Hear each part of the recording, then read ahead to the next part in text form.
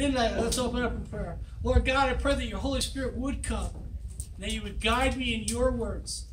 Lord God, that you would truly anoint me and use me as a vessel to bless my brothers and sisters. And I pray that you would give them hearts to receive and ears to hear and eyes to see what you have for them. I ask this in Jesus' name.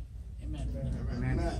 Starting in our text, and this is after I'm picking up in a series that I'll be speaking today and next week, following Pastor Ron's book about the crucifixion of Jesus and then the resurrection.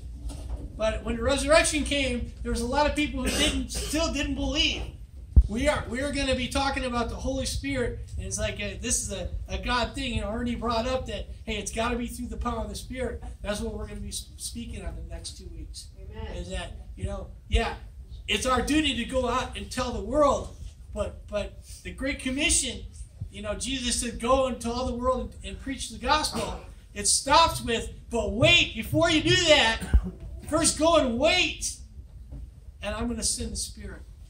And what it's talking about, another like me. In the Greek, it's just like Jesus. The difference is Jesus was in one spot at one time.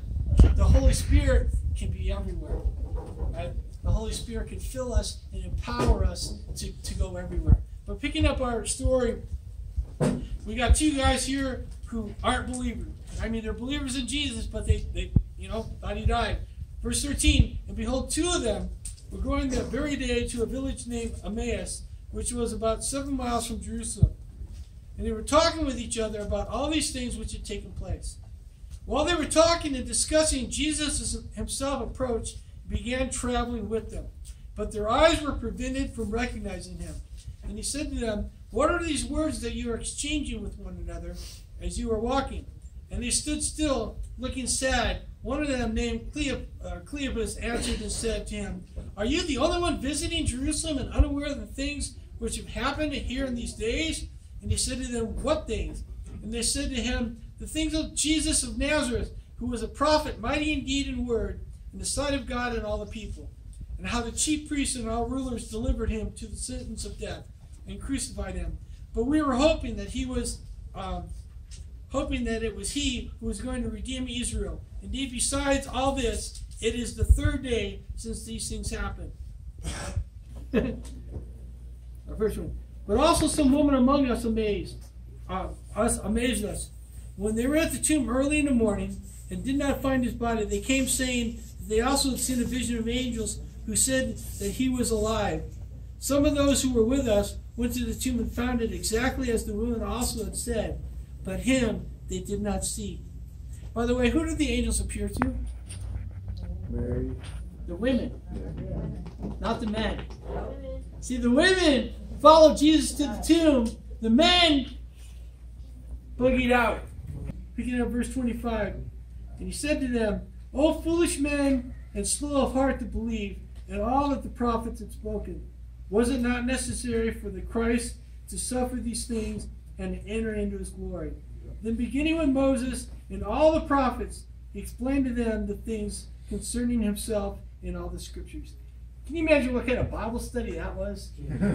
Let's move on. As they approached the village where they were going, it acted as though he was going further. But they urged him, saying, stay with us, for it is getting toward evening, and the day is now nearly over. Jesus acts as though he's going to go on. Hey, this has happened before. So he went in to stay with him, verse 30. When he reclined at the table with them, he took the bread and blessed it, and breaking it, he began giving it to them. Then their eyes were opened, and they recognized him, and he vanished from their sight. So he took the bread, he broke it, and he handed it to them. What did they see? What did they see? The nails. Verse 32. They said to one another, were not our hearts burning within us while he was speaking to us on the road, while he was explaining the scriptures to us? I'll cover a few more verses here. In Mark it says that they returned and the disciples, the apostles, still didn't believe them. I love that part. We just saw Jesus. No, you didn't. Now, how are you going to tell someone what they did or didn't see? Right? The guy comes back and goes, I saw Jesus. And you're like, you weren't there. No, you didn't. First, let's jump down to verse 36. While they were telling these things, he himself stood in their midst and said to them, Peace be to you. Peace be to you. Verse 37. Amen. But they were startled and frightened and thought that they were seeing a spirit. And he said to them, Why are you troubled? And why do you doubt? Why do doubts arise in your hearts? See my hands and my feet, that it is I myself. Touch me and see me, for the spirit does not have flesh and bones, as you see that I have. And when he had said this, he showed them his hands and feet. While they still could not believe it because of their joy and amazement, he said to them, Have you anything here to eat? They gave him a piece of broiled fish, and he took it and ate it before them. 44. Now he said to them, These are my words I spoke to you while I was still with you, that all things which are written about me in the law of Moses and prophets and the Psalms must be fulfilled. Get to verse 45. Then he opened their minds to understand the scriptures. 45. Then he opened their minds to understand the scriptures. And he said to them, Thus it is written, that the Christ would suffer and rise again from the dead the third day, and that repentance and for forgiveness of sins will be proclaimed in his name to all the nations, beginning with Jerusalem. You are witness of these things. Behold, I am sending forth the promise of my Father upon you, but you are to stay in the city until you are clothed with power from on high. This is the Holy Spirit, which we'll be talking about next week. Lord Jesus, I thank you so much that you are always with us. And Lord God, I pray that your Spirit would just come right now. Lord God, and I just pray that if there's anyone in this room that doesn't know you, that they would come forward and just pray with these brothers and sisters up here. If there's anyone in here that needs to recommit their life to you, Lord Jesus, I pray that they would come forward.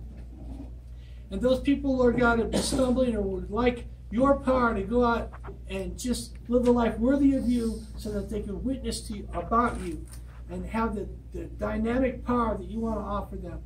I pray that they too would come forward. I ask this in Jesus' name. Amen.